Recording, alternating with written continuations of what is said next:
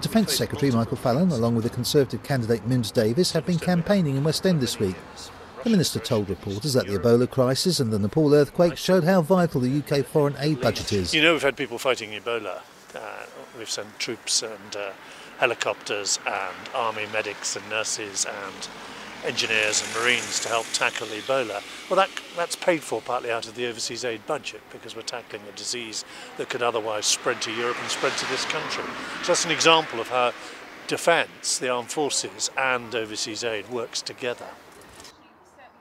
There are some very poor countries in the world, and it's quite unfair to cut the aid that we're giving to them. But also we have an interest in this. If you don't help some of these very poor countries, you get these countries start to fall apart, you get insurgency, you get terrorism, and in the end you get conflict, and that hits us too. So it's important we do work to help stabilise these countries.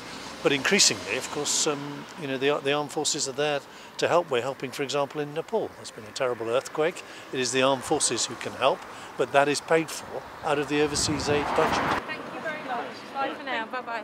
This is a landmark election as to whether you want the recovery to continue or not.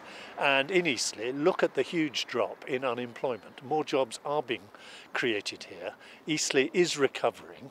Unemployment has dropped by 1,000 over the last 5 years. There are more opportunities, particularly for young people, to get into apprenticeships, to get into training, and we want that recovery to continue.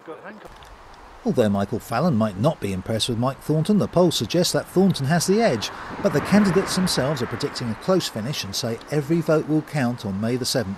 This is Slominski for Eastleigh News and Winchester News Online in Eastleigh.